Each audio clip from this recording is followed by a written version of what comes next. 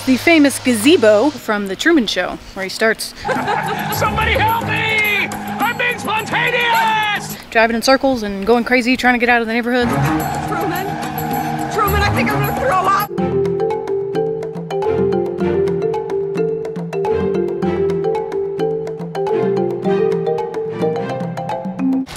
This and the one next door, the yellow one, the red one and the yellow one, are the two original cottages in Seaside. We give the full story in our first Seaside episode if you want to go back and watch that one.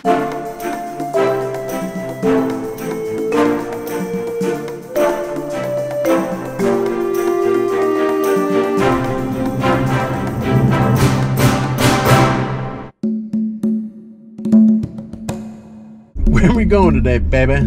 Seaside. Yeah. I'm excited about breakfast. Today on 30A Misfits, we'll be touring Seaside. We start off with an awesome breakfast. What'd you just say to me, Erica? The ginger shot messed me up. That ends up causing a bit of a bump in our plans. My tummy does not feel so hot.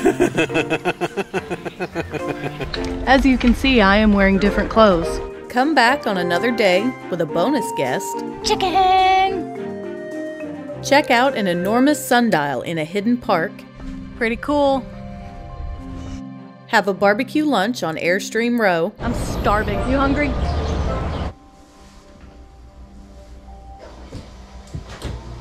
Okay. And discover what might be our new favorite dessert. Oh, wow. Before going on an all-access tour of Seaside's beaches.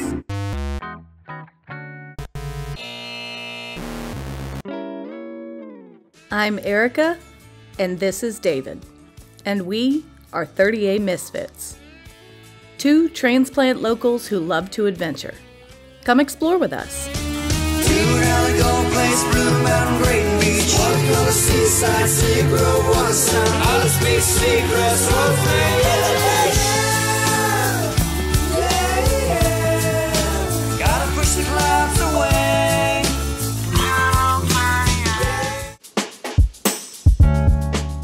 Chef Jim Shirley opened Great Southern Cafe in 2006, in the same spot it occupies today.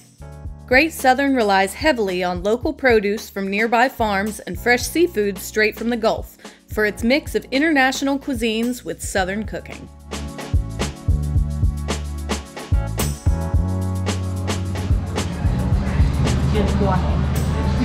All right. Thank you. Okay, this is a ginger shot. I don't recall exactly what's in it. No alcohol, Right. but a bunch of other stuff. Yes. So, I will put right here in front of his face all the ingredients when I find them.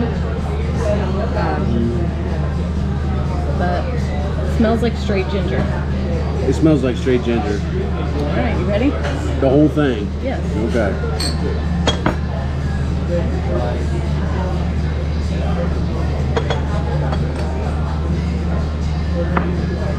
Oh, that burns. Oh, that burns. Oh, it's a deep burn! Oh, that burns. Oh, that burns. That's so hot. It was very hot. Whoa! My mouth is on fire. Yeah. Alright, I'm awake now. Smells pretty good. They ain't moving since then. People in 4 or 5 people, that's the best thing going on. The beignets are here. Whoop whoop. Try one. Looks good.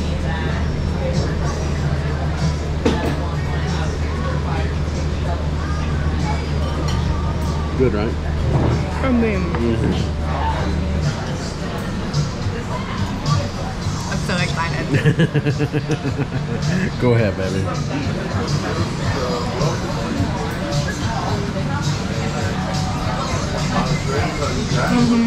Good.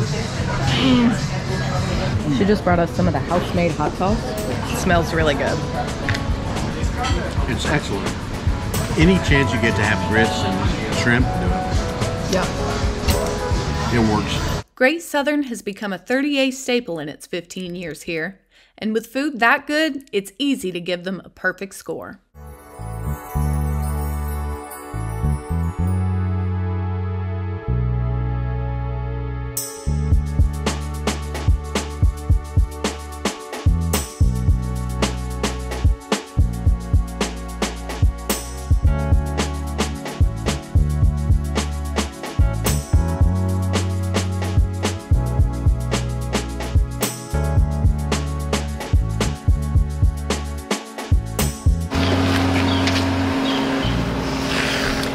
Okay, we are taking a little potty break, and then we are headed to the car to reorganize, get the backpack, and then we're headed to a giant sundial.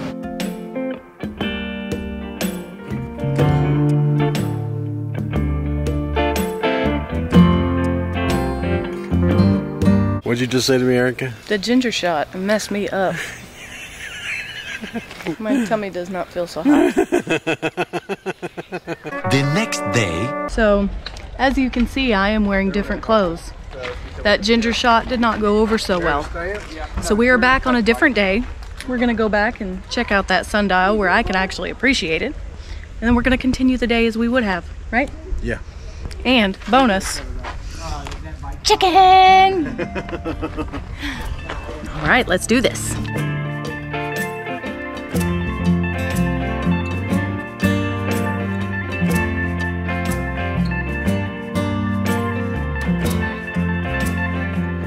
A giant sundial isn't all there is to Natchez Park, but it's definitely the most impressive component. The park, designed by architect Charles Warren, is composed of architectural elements symbolizing the sun, including the sundial, 2 obelisks, and a ziggurat. A ziggurat is a structure which takes the form of a terraced pyramid, with a flat platform at its apex. The sundial can be read from the various vantage points in the park and from the upper floors of the nearby houses, and also from the small-scale dial at the base of the sundial to suggest the shift in scale from cosmic to human. The wooden ziggurat marks other intersections, and the paired obelisks mark the endpoints of a trail of live oaks. The area beneath the oaks and the lawn of the sundial are the only sections of the park that are cultivated. All the rest is left to naturally occurring vegetation. Pretty cool. All right, so now it's time for lunch, right? Yes. Barefoot Barbecue. To the barbecue!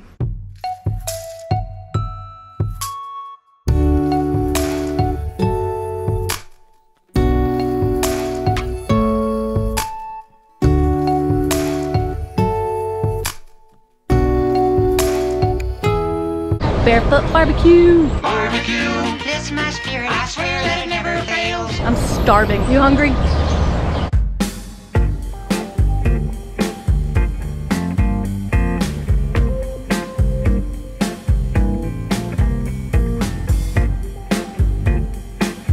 So, Barefoot Barbecue has some of the best mac and cheese that I have ever had at a barbecue place. Several different sauces, and they're all house-made, are they not? They used to be. I'm not sure if they are. They used to be for sure. We think they are. They definitely used to be. So he got 3 pork sliders.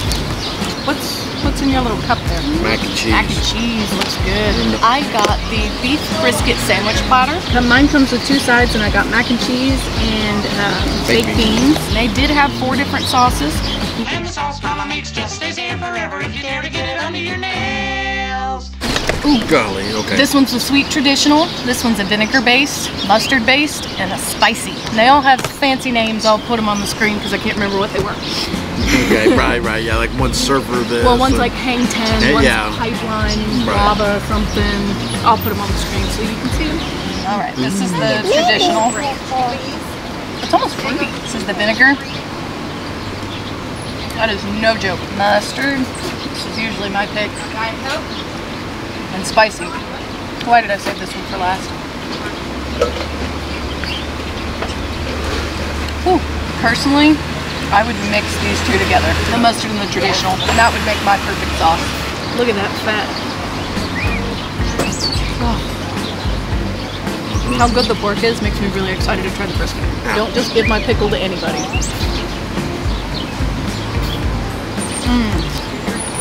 I don't know, it might be a tie. I really can't choose. Oh, look at that. There's so much meat. Spicy? Not spicy, but peppery. Green peppery. Yes. I wasn't ready for that. Yeah, I forgot that. Remember that. But it's good.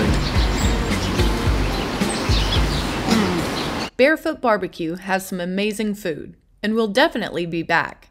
But their pricing pushes them more to the tourist end of the vibe meter. They may have a locals discount, but we forgot to ask. Wow, good stuff. All right, we have finished our barbecue lunch. Now you are gonna watch me go get a facial with Emma. My friends Erica, Heather. TV magic. Okay, so I am here getting ready to go to the Seaside Spa. Hammy is babysitting the chicken. Chicka chicka boom boom, will there be enough room? Here comes H at the coconut tree. And Emma is going to meet me here, and we'll have a girls' spa day. The spa in Seaside has been around in some form or another since 2009, but the current owners have been here since the spring of 2021. They offer multiple facial and massage options from short and simple to full-on luxury. We just happened to run into Angel in our Season 1 Grayton tour, who at the time had just recently moved to Florida and started working at the spa.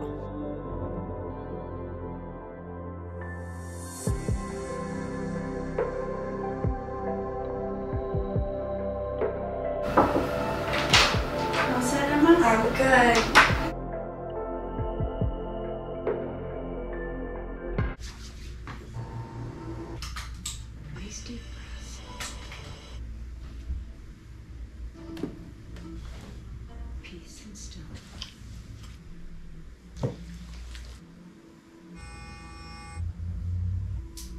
There's the light. Tad bit dry.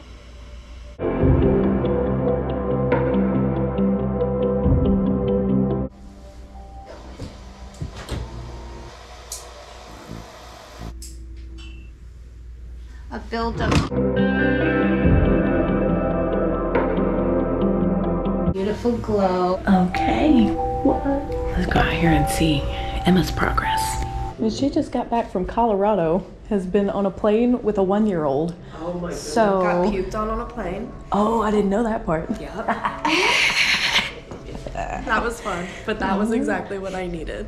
Right? Like, I feel like a new woman. Yeah. So you said this place has been here for 12 years? It's 12 years, yes. And that you guys have been here for how long? For just about 6 months. 6 months, okay. Awesome. Feel good? I feel like A new $1 million woman? bucks. Right? Well, thank you guys. Yeah. Thank you. Good. No. I'm glad. Thank you for coming. If you want any more information or something, you want me to like sing a few songs for you? Absolutely. Absolutely.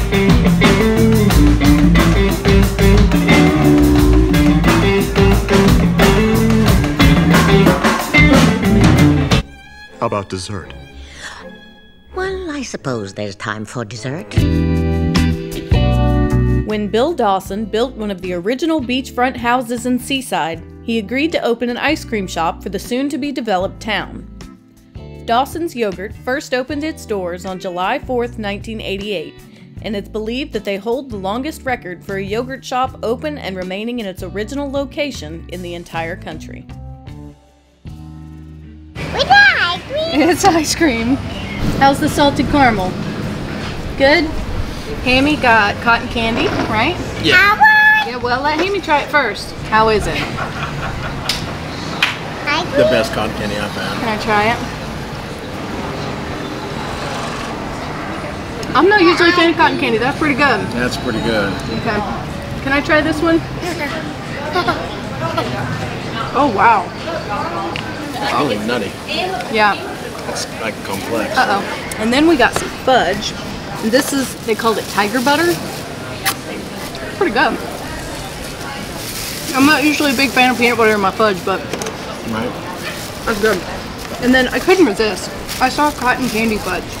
When did you become a cotton candy fan? I don't know. I don't know. Okay. But I saw cotton candy fudge, and how often do you see cotton candy fudge?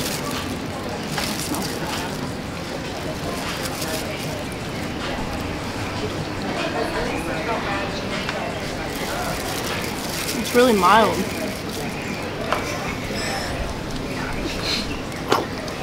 Is that good, kid? Oh, wow. This is not too sweet. Right, and the same about the fudge. Usually cotton candy is way too sweet for me, and that's why I don't get it. But I thought in fudge it wouldn't be terrible because I eat that in very small quantities anyway. But I could eat this whole block of fudge. Wow. I don't think I've ever eaten that much fudge in one sitting. And I could keep going. Thank chocolate? I can't stop. I didn't get any of it. Back, wrapping it up, putting it back, and then after that. You ate the whole thing. Stop! It's like the buttercream on top of a cupcake. Solidified. And then somebody just hands you a brick of it. It's like, here, eat this frosting. You want Dresden? Go ahead. I really do.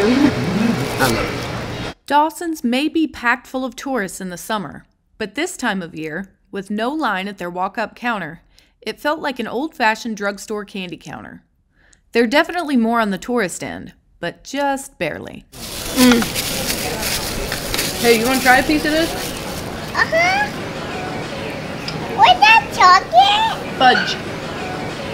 More fudge? Nope, that was it. That was the last bite, sorry.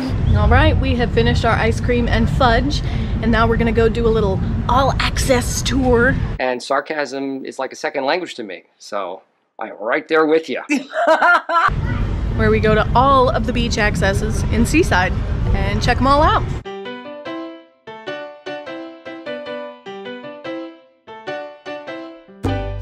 So we're gonna do an all-access tour of the beach accesses in Seaside and show you all of the accesses that there are. Sarcasm is anger's ugly cousin. From now on, unacceptable. So this should be fun. Oh look, private. Oh look, this one's private too.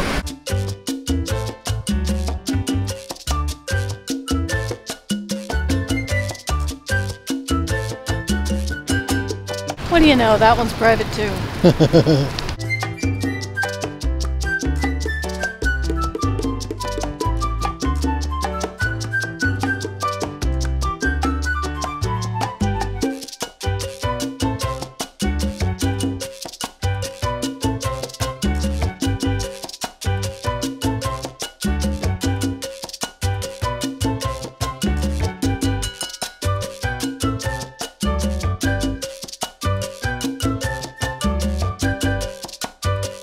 Good day?